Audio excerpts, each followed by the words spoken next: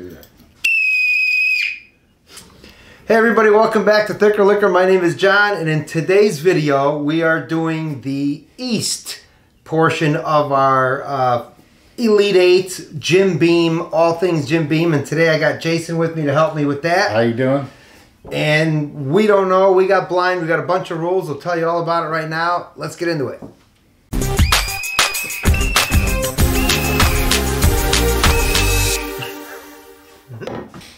Alright, thanks again for checking out this video. Don't forget to hit that like button, subscribe if you haven't.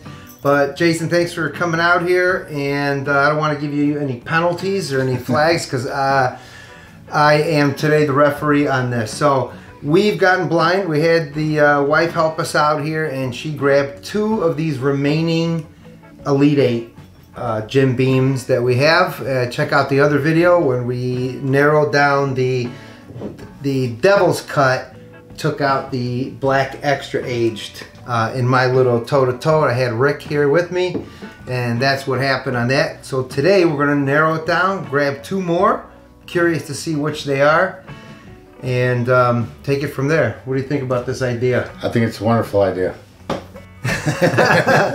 Alright, this is cool. So we can move these bottles out of the way. We don't know what they are. We'll find out at the end. Janice will tell us what we were drinking and who beat what in the west of the Elite 8. So we'll slide this sucker down a little bit.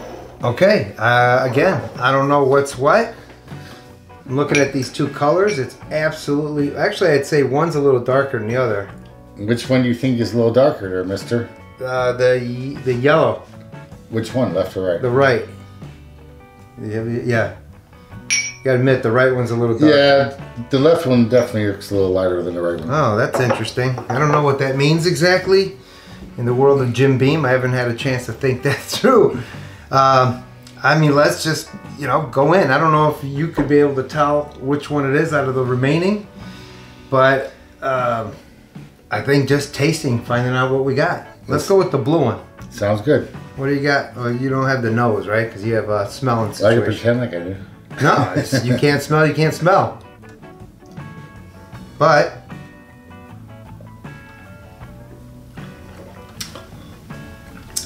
okay.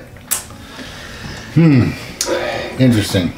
I know one thing for sure, it's not regular Jim Beam. It's definitely one of the off brands. Huh, okay. That's for sure. Because I know what Jim Beam tastes like. I drank it for 20 years. And that ain't it. I don't know why. Do you think it's better? It's got more bite.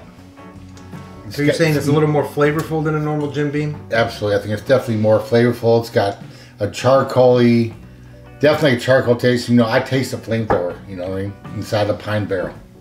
I do too. I mean, it's so woody. Oh, it's like, right? It's like, I feel like I just chewed on a piece of Kingsford. Yeah. All right, I'm going to leave that for a little bit. I'm going to move into the other one here. Give me like a second. Yeah, well, cheers anyways to that. So this one, man, this one is so smooth on the nose. Like, one thing I'm getting is that this one, as far as clues go. See, he's a cheater. He knows how to smell. Yeah. This one's kind of toasty, but it has more alcohol presence. This guy, man, I'm even having a hard time tasting it. I mean, smelling it. Well, give it a shot. Wow, that is like smooth as can be. Without a doubt, that's much smoother than the first glass. Like I said, this is a very strong woody taste, and this here has more of a fruity, sweet taste to it. Yeah. And it doesn't really have an afterburn, There's like no afterburn in this at all. It's like, man, a lot of times I do a shot of some kind of whiskey or something. It's like, boom, you take it, and then all of a sudden, like 30 seconds later, your shit's just like, yeah, happened to all of us. Where your head? Yeah, this is really. This one is a. They might both be a better quality than the regular white label, but the original, yeah. But this is clearly a little bit better, I think. Let's see. It's almost like a fine cognac. Yeah, it really is, with the smoothness. That's why you pay the big bucks for the cognac, because that's top shelf whiskey. That's all it is. Cognac is a whiskey. But we have a signature. We have 2 signature ones, and they're single barrel ones. and they're 95 proof and 108 proof. I don't think that this is that. You know what I mean? This guy, I don't know. But you know, I hate to say, this one could almost be a regular Jim Beam. See, you think it's a little nicer than that? Yeah, let me take another shot, this brother. I'm just saying. If there's alcohol behind that. No, that's not regular Jim Beam. No, sir. I put the house on it. You know why I think that? Just because. Only because it's this guy. If the regular Jim Beam tasted this good, I would say this was it, because this is only 80 proof. The regular Jim Beam's 80 proof. No, that's Jim Beam with the Twix or a little something's been manipulated to change the flavor. Oh, okay, I like that. That's my opinion.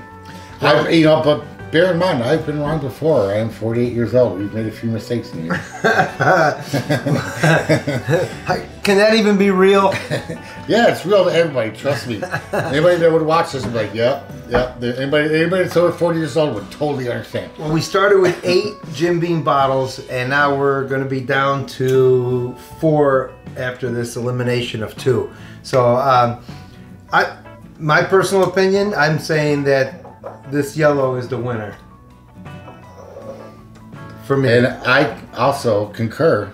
Right, that's smoother. It's smoother. It's nicer. If these 2 bottles were sitting there and they both had free labels on them, I'd say give me that one. Yeah, this one just absolutely has there's a smoothness to it. Nice. I honestly, it's enjoyable. You know what I mean? I would say that this was a single barrel, but it's not high enough in proof. I'm gonna say that this is the double oak,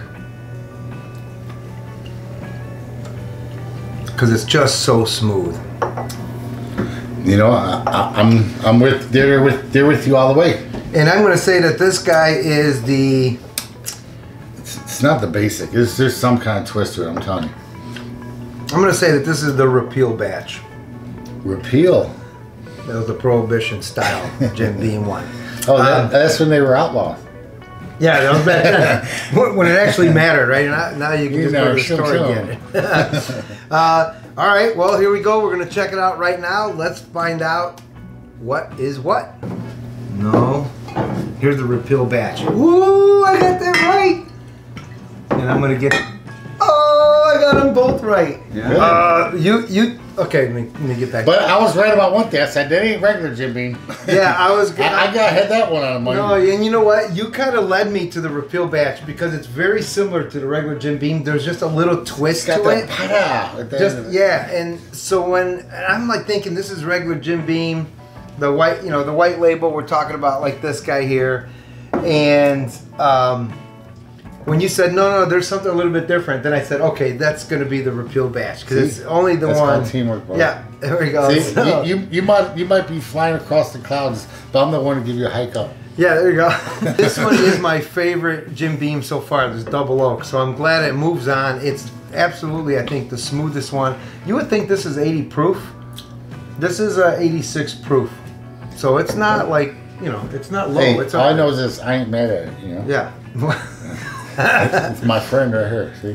All right, so unlike the other one where I got both of them wrong, I did get both of these right. There's the stars right there. So I just knew it. I knew that this one was, and I was afraid. I guessed this on the last one when it was a devil's cut and I was wrong about it. But here we go. This is moving on. This one's moving on out. And we're going to be down to the other North and South division. And there are 2 single barrel select series in there. Nice bottles. I don't know why they haven't been picked yet, but I'm not doing the picking. So that's that. Thanks again, Jason. Yeah, no problem. You enjoyed it. Thanks again for picking everything out. And I'll catch you next time on Thicker Liquor. Go. Hustle hard, hustle every single day. I'll be making moves till I'm buried in my grave. To the system, I don't wanna be a slave. I've been doing shit my way, or the highway. And